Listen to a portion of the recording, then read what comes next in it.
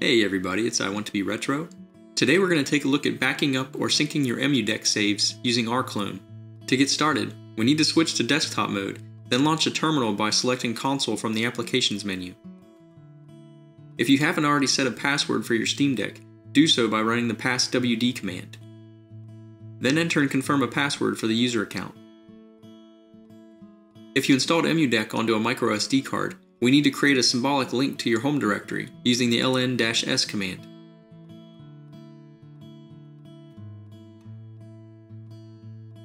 Next, we'll allow writing to the SteamOS file system by running sudo steamos-readonly disable. Then we'll download and install Rclone by using their provided installation script. Once the install completes, we can set the SteamOS file system back to read-only. We can verify Rclone was installed successfully by running rclone version.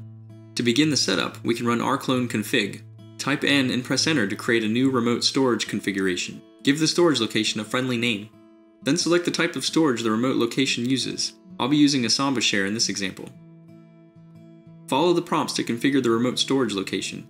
The steps will vary based on the storage type selected in the previous step. For example, when connecting to a Samba share, it asks for the host name, username, port, password, and domain name to be used to connect to the share. When prompted to enter the advanced config, type N and press enter, then type Y to finish the configuration and save the changes. We can then test the remote storage configuration by using the rclone test memory command along with the friendly name of the remote storage. If everything's configured correctly, you should see a system memory changed message. If you get any errors, troubleshoot those before moving forward. Now that we know the configuration is valid, we can use the rclone bysync command to run the initial sync. Now I'll open the Dolphin file manager and navigate to the Samba share where I'm trying to sync my EmuDeck saves.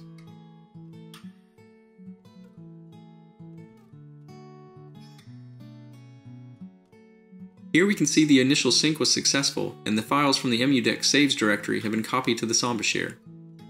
With Rclone configured and the initial sync completed, we need to set this up to run on a schedule. Back in the console, we'll use the mkdir command to create a .config systemd user directory structure in our home folder. Then we'll create a .timer file in the directory and edit it in the nano editor. Copy the contents from the video description, then save the changes to the .timer file. By default, this timer will run every 15 minutes, but this can be changed by modifying the on-calendar value. Next, we'll create a .service file and edit it in the nano editor. Copy the contents of the service file from the video description, then save the changes and close out of nano. Now we'll enable our scheduled sync by using the systemctl enable command. We can then verify the timer is running and enabled using the systemctl list timers command. Back in the file manager, I'll create a test file in both the local and remote storage locations so I can see if the scheduled sync is working.